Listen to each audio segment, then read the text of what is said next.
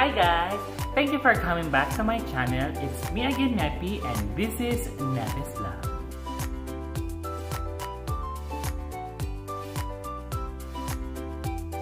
So, thank you for coming back and welcome back again sa another update at reaction na aking gagawin patungkol po sa ating Mayward. Pasensya na po kayo at matagal din po akong hindi nakapag-upload. Siguro mga 2 araw po hindi po ako nakapag-update sa inyo. Kasi nga po, pasensya na po kasi po na-busy po ako dahil nag-prepare po ako na aking mga papeles para po uuwi ng Pilipinas.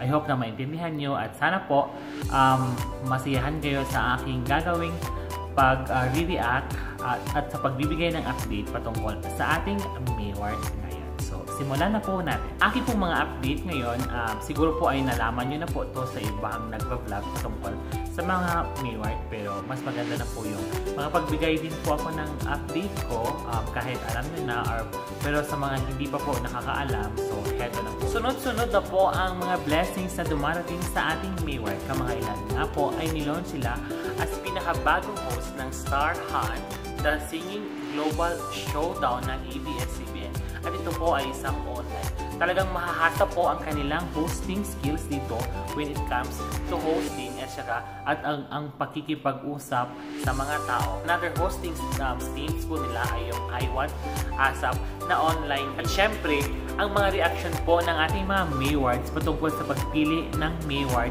sa nasabing competition. Ito po, basahin po natin.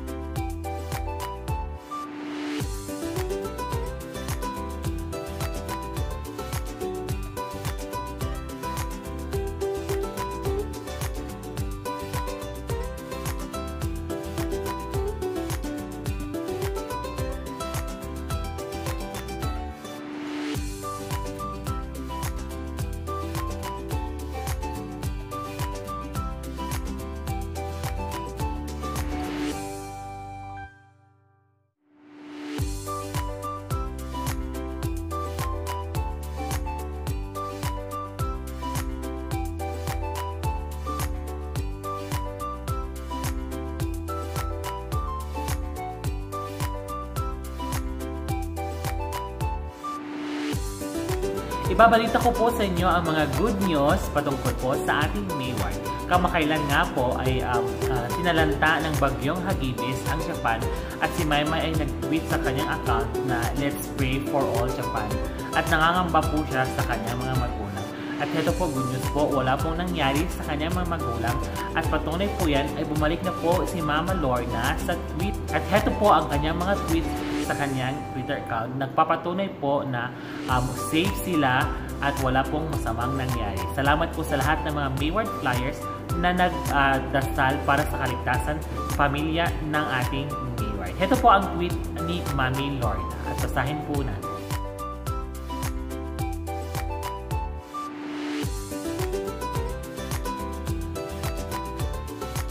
Ang larawan pong inyong nakikita guys ay ang pagre-reunion ng mga mag-ate sa pelikulang Hello, Love, Goodbye. Talagang nabuo na po ang kanilang friendship at sana magtuloy-tuloy ito. Nadadagdagan na naman po ang mga nagmamahal sa ating Maymay.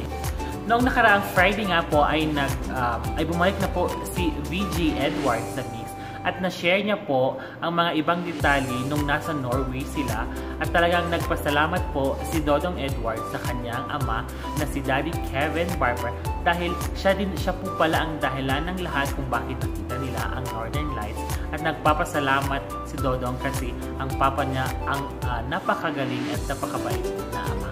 Ito po ang kanyang mga photo at ang kanyang mga description kung bakit nagpapasalamat siya sa kanyang ama. At guys, pinakita na din ni Dodong ang kanyang grandfather. Kung makikita nyo sa photo nito ay talagang magkamukha sila ng papa ni Dodong at syempre ang mga ngiti nila ay talagang napaka-similar. Ito po, tingnan po natin.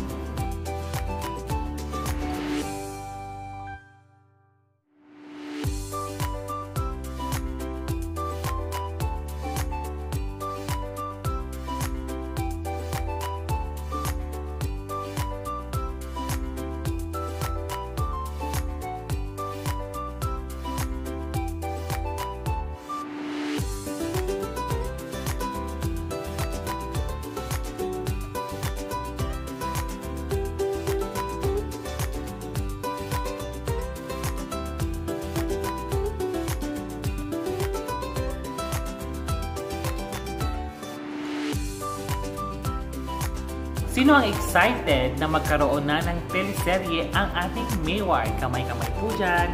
Yes, talagang hinihintay na po natin na magkaroon ng teleserye or susunod na proyekto na makikita sa screen or sa television ang ating Mayward. Kaya naman, talagang nag-i-eager na ang mga Mwflyers at talaga ito ang kanilang request at ang kanilang dream na sa 2020 or next year ay magkaroon na. Patungkol po dito, nag-tweet po si Sir Alex sa kanyang Twitter at pinost niya sa Twitter at sabi niya kung anong gusto nating makita sa 2020 sa ating mga idolo. At syempre, bumuhos po ang mga comments ng Mwflyers at iisa lang po ang kanilang sinabi, ang magka-teleserye na ang ating Mayward. Heto po, basahin po natin. Talagang nagkaka-unite ang mga Mwflyers patungkol sa mga dapat na mangyari para sa ating Mayward. Heto po, tingnan po natin.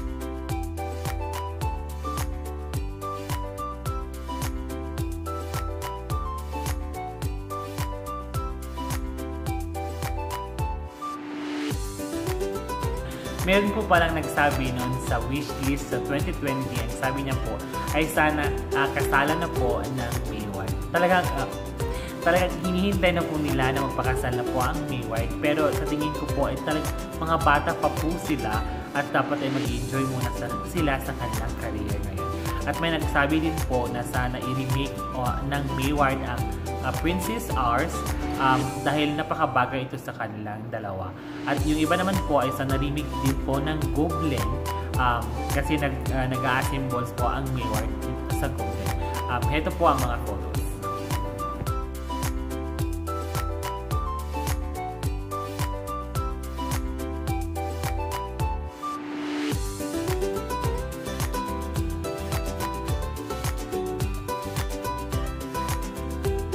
Sana nga po, Sir Alex and Direct Alco Guerrero, dapat po i-push po natin sa management na magkaroon po sana ng teleserye para naman po kaming mga nasa abroad at mga Mwflyers ay may aabangan po sa at magbibigay ng kasiyahan habang kami ay malayo sa aming mga pamilya.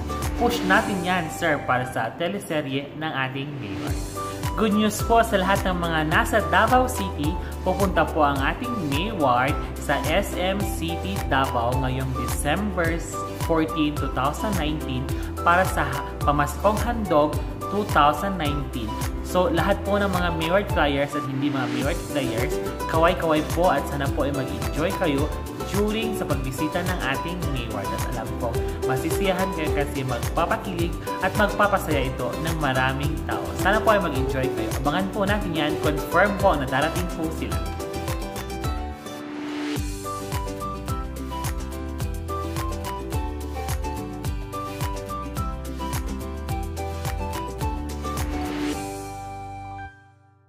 Another good news po, sasayaw si Maymay sa ASAP stage ngayong Sunday dahil over-requested po ang kanyang pagsayaw at pag-cover ng Blackpink na kanta na solo. Ito po ang mga nasabing po sa production ng ating mga Mayward Flyers.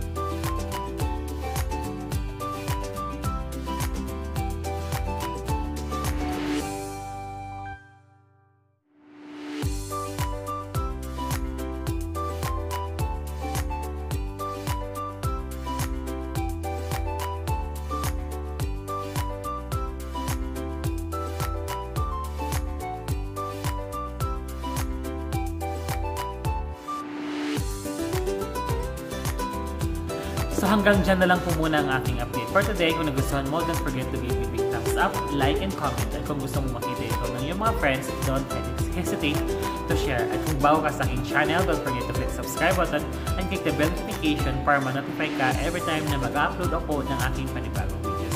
And guys, thank you sa lahat ng nanonood at nagbibigay ng comments sa aking mga videos.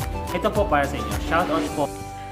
Thank you so much, Ma'am Merly from Jamaica, Ma'am Beth Gutierrez, Ma'am Anan Vizcaino Villondo, Ate Abel Antos, Mamo Becca Channel, Erlinda Agliham, and Lisa Navos. Thank you so much, Ma'am, for giving and watching my videos and giving comments. Thank you, guys. At kung gusto mong mapasali every shoutout ko at the end of my vlogs, don't forget to give comments and see all the videos that I have. Thank you guys. Bye! Hanggang sa susunod ko pong vlog.